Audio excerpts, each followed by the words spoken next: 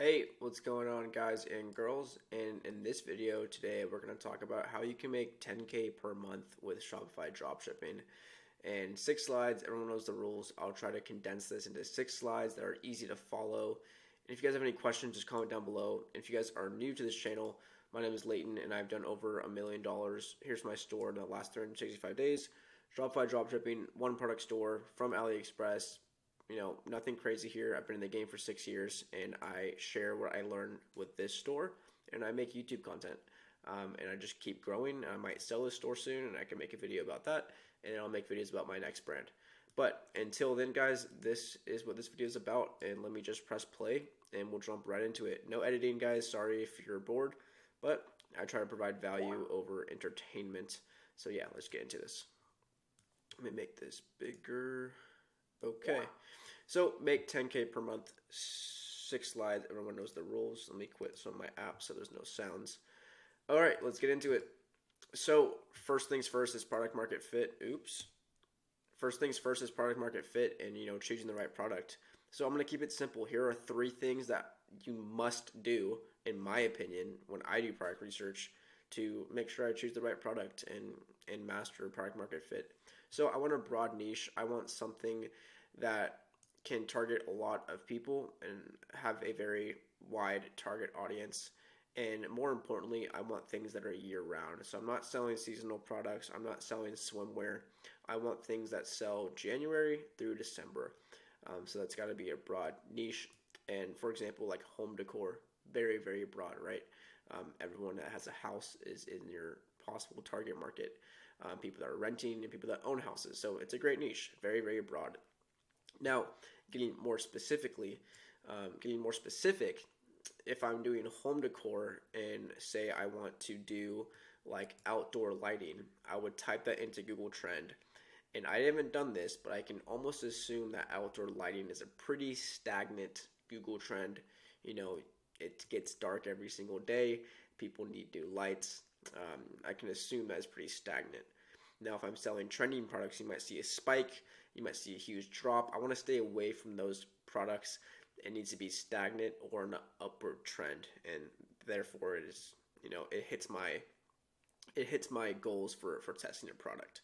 And then again, I want my margins to be 70%. Now, be careful. It doesn't need to be just one unit have 70% margins. You need to factor in any upsells. You need to factor in your shipping price. You need to factor in your quantity breaks. If people buy more than one product, maybe one unit doesn't get you to 70% margins, but if they buy 2 or 3, that really helps you get closer to the 70% margins. So 70% plus, honestly, 80% is even better. I've been talking to my mentor lately, and he shoots for 80%. So, there's brands that have well over these margins, but 70% minimum. All right, and if you guys have any questions at any time, just comment down below, and I'll be happy to answer them. All right, let's move forward. So after product market fit, you need to build your store, right? You need a landing page. You need somewhere where your customers can, shop from.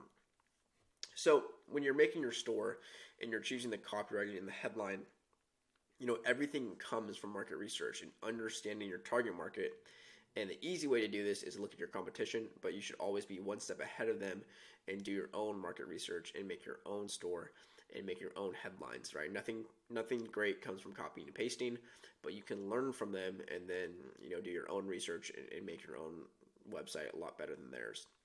And then, one product store, guys. I've done $1 million, over $1 million with one product store, simple homepage and one product lander. That's it. So free themes versus paid themes. I've done $1 million on the refresh theme, and I just recently switched to the paid shrine theme. I think it was like $350, something like that. They both work. Free themes are great. There's quite a few on the Shopify store that you can use. I use Refresh. I use Dawn. What other one? Pretty much just Refresh and Dawn, and Debut as well. But yeah, you can go with either one. Now, you want your store to be optimized for conversions, so that's where you should be studying CRO, conversion rate optimization. Easy way to do this, just go on Twitter and follow all the CRO guys and learn from them. And they post such valuable content. And ultimately, you want to be split testing and figuring out what tweaks on your website produce a better conversion rate and a better revenue per visitor. Um, Basically, CRO, from my experience, is just optimizing those two, one or the other. But just go look at like great stores and great D2C brands, and they've probably done a lot. They've probably spent a lot of money, doing their own CRO test. Doesn't mean it'll work for you, but you can learn from them and apply their principles to your store. And lately, I've been really honing down on this. Is just focus on 3 unique selling propositions per landing page. You don't want to bombard your customer with too much information if it's not important. So only pick the first 3, and then if you want to make your landing page longer, just repeat them in different angles or different in different ways. But you don't need to tell them all your benefits like that are just unimportant to your main selling points. If anything, it just raises more questions in their brain about your product, where it should be simple and they should be focused on why exactly I need this product, and that can be simplified into 3 unique selling propositions. So just keep it simple. And product images are very important. I've been using Hotjar lately, which is like a Shopify app that records your screen visitors, and you can see where they're clicking and where they're swiping. And the highest engagement is on the product images. So they're very, very important, and they should actually do more than just show your product. They should explain your product as well and show the features and benefits. And you can do this by editing product images in Canva and choosing a template that looks great for your store. And go look at great stores. I think Avi does a really good job with their product images, tabs as well. Rose Skin Co. as well has some really good images. Just go look and see what they're using, because people will look through your images first before they start reading your description and reading your copy. All right, moving on. So going into the next part of, you have your product, you have your store. Now you need advertisements, which is arguably the most important part. So you need to make your own ad concepts. What's an ad concept? It's basically just an angle of how you're positioning your product on these platforms like Facebook and Instagram and TikTok. And I work with Viral Ecom Ads, and you guys can get your ads from there. And I want to show you guys a new update that they just had on their store. So when you order from Viral Ecom Ads, if you guys haven't ordered already, you order first and then you fill out a submission form, which has your email and your product name and stuff. But most importantly, what they changed here is you can now provide word by word hooks for your ads and scripts. And a hook and a script together makes an ad concept. Now, you need to understand it's your job as the business owner and the marketer to come up with these ad concepts. These are optional, and if you don't do them, VEA, Viral Ecom Ads, would do their best job to make their own hook and script for you. But it's not their job, guys. It should be up to you as the marketer to submit these. So spend time before you order Viral Ecom Ads to really write out your hooks and your scripts, and then just provide them here so you have much higher quality ads that should produce better CPAs for your store and for your product, and when you're running Facebook ads or TikTok ads, whatever you choose. So let's go through this. So as long as you have a reason why you're testing an ad concept, I deem it testable. I don't overthink it, and to be honest, as marketers, we don't know how they're going to react, how they're going to work until you test them. So have an open mind and just have a reason why you're testing something, whether it be you really like this hook or your competitor's running this hook, whatever it may be. Just have a reason why, and I put that in an Excel sheet. I literally have a column that says why, and I fill it out. Now, if you don't want to order from Viral Ecom Ads and maybe you're a really good editor, just edit yourself, but do some sort of editing where you can have a good hook and have a good script. For me, I suck at editing and it's a waste of my time, so I just use Viral Ecom Ads, right? It's just so much easier, and they're 75% off if you're a VIP member. It gets it down to like $12 per video. So yeah, you want to submit ad concepts, and you want to bait your customer with a hook. If you were fishing and you were fishing next to someone who's catching a lot of fish, and you start fishing and you're not catching any fish in the same exact spot, it's probably the bait that you're using. And in this case, the bait is your hook. It is the most important part. So if you're not going to fill out all of this, make sure you fill out the hook, because it is the most important part of your ad. It's 80% of your ad. So think of it like this. If you're spending $1 on an ad, right, your budget's at $1, 80 cents of that is getting spent on the hook. because if you don't catch their attention, they're just going to scroll by and you just wasted your dollar, which means your hook wasn't good enough. So your hook is the most important part of the ad. I know I keep saying that, but it is so important.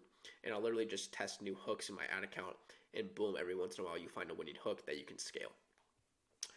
All right, hope that made sense. Again, if you have any questions, just comment down below. All right, next, how do you test your ads on Facebook? And I specialize in Facebook ads, guys. I'm not a huge TikTok fan. I've done TikTok ads before, and I know a little bit about them, but I specialize in Facebook ads. And this is my current testing strategy that you guys can copy and try out for yourself. So it's very simple. It's one CBO, one ad set, all of your ads under that ad set. And if it's your very first campaign and you don't know what country you're going to advertise in or scale in, just do a T4 test. So you can do UK, USA, Canada, and Australia. Put that into a CBO. And then after a couple of days, you can break it down and see where most of your spend is going. And then you can remake this campaign with just that country. But we're utilizing broad targeting on the ad set level. Ad set means ad settings. So you're not going to choose any interest. You're going to keep it wide open, just the locations, age, and gender. And that is it. Nothing else. Advantage placements. And then you want to put all of your ads under the ad set level. And then I set it at $50 a day. I let it run for 2 days minimum. The first day can be bad. The first day isn't usually great. And it needs time to optimize. So that's why I choose $50 and let it run for 2 days minimum. And then I can look at it and look at the data and see what the next best move is. All right, that's the strategy. Super, super simple. So scaling, how do you scale? Once that CBO is performing good and you're hitting your CPA goals and your margins are hopefully between 20 and 30% plus, you're in a good position to scale. So you can scale by 20% per day if your CPA goals are hit from the day before or the past couple of days before. And you can scale down by 20% if you notice your profit margin going down, or even if you're losing money, you can just scale down by 20%. It's not too complicated, and the whole goal here is to have more winning ads within your ad set that are working together as you scale your budget, because what happens is you'll reach a limit for your ad that it just can't scale past. And from there, you need better ads, you need more broad ads, you need ads that are stronger and can scale higher. So when you raise your budget, your margin doesn't decrease, and you're actually able to scale past the limit that you had before, whether it be $500 a day in spend or $2,000 a day in spend. You need winning ads that can scale further in your ad account and stabilize your ad account together. So that's it. That's a scaling strategy, testing strategy. It's pretty simple, guys. Nothing too complicated. So last slide is the flywheel. Let me explain. So if you're not making 10K per month, follow this flywheel. The flywheel is basically a month breakdown into 4 different sections. So imagine you have a wheel with 1 tick, 2 tick, 3 tick, 4 ticks, and every single tick is a product test, which means you're going to test 4 products per month, right? Now, if I launch my product every single Friday of the month, I'll test 4 products a month. And in between a Friday to Friday, instead of just fooling around watching TikTok and watching YouTube videos, well, maybe YouTube videos can help if you're watching the right YouTube videos, but you should be focusing on improving your skills as a media buyer, as a creative strategist, as a web designer, right? You should be trying to improve your test every single time. So your first test is probably not going to work. Your second is probably not going to work, but your third and fourth might get better and better as the flywheel continues to spin and you can improve your skills as a dropshipper. Now remember, dropshipping is not a skill, it is a business model. Dropshippers actually have a lot of skills, like I just mentioned, and they constantly need to be improved, and there's so much to learn. I mean, I read a lot of books. Go read this book, Reality and Advertising. Maybe read that on Monday. Just constantly improve your skills, and whatever you learn, just apply it to your next test until something hits. And then, I'm getting ahead of myself, but once something hits, that flywheel turns from a testing flywheel to a scaling flywheel. Now you need to learn a whole other skill set of scaling in itself, or maybe working with your suppliers better, communication with your supplier, negotiation with your supplier. There's a lot of things that go into these flywheels, but if you're not actively improving and focusing on them, you're basically playing the lottery and just spinning an empty flywheel trying to get lucky, which most dropshippers do. So don't do that.